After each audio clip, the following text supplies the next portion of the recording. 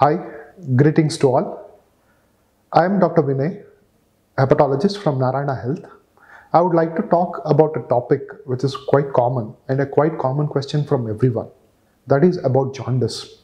Now, what is jaundice? Jaundice is nothing but the yellowish discoloration which we see in our eyes or urine, which usually occurs due to various other causes.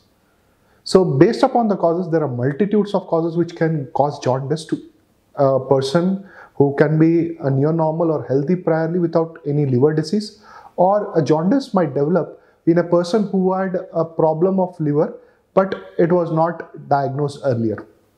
Now, when the jaundice occurs, usually jaundice will be seen mostly as yellowish discoloration of eyes and urine.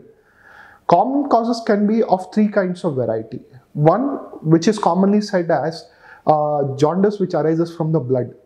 These usually are the cases where the hemoglobin, which is usually metabolized and excreted by the liver, is abnormally metabolized or not completely metabolized, and they give rise to increased levels of bilirubin, or that is the jaundice part.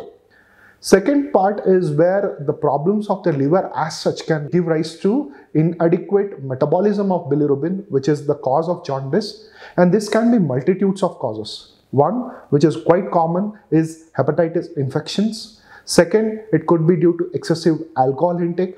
Third, it could be various other causes like autoimmune liver disease, that is, our body is acting against our liver, causing damage or inflammation in the liver.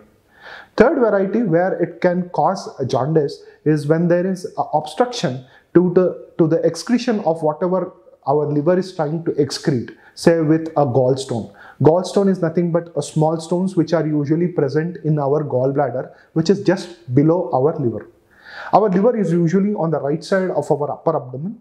Usually the patients with jaundice have complaints obviously of yellowish discoloration of eyes and urine. And they can have other multitudes of symptoms which can range from fever, which can be due to infection, as in hepatitis infections. Second, it could be pain in the area of our liver, which can be due to gallstones or infections as such.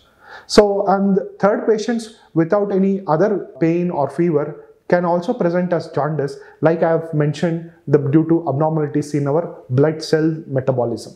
Now, how can one diagnose jaundice? Once the patient develops, they usually have malaise, fatigue, decreased appetite, inability to have food, nausea and vomiting. And when they notice yellowish discoloration of eyes and urine, one has to approach the doctor to diagnose what exactly is the cause of jaundice.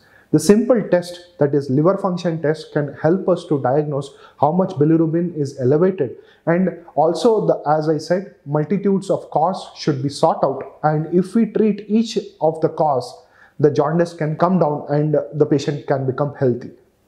The problem is, if it is not diagnosed at a proper time and not given adequate care, the problem might increase or worsen, causing the liver to completely damage itself and leading to liver failure and subsequently death if it is not diagnosed properly.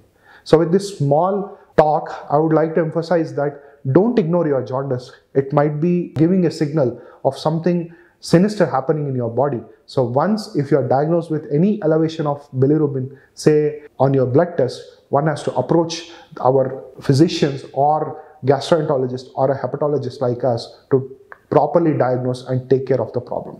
Thank you.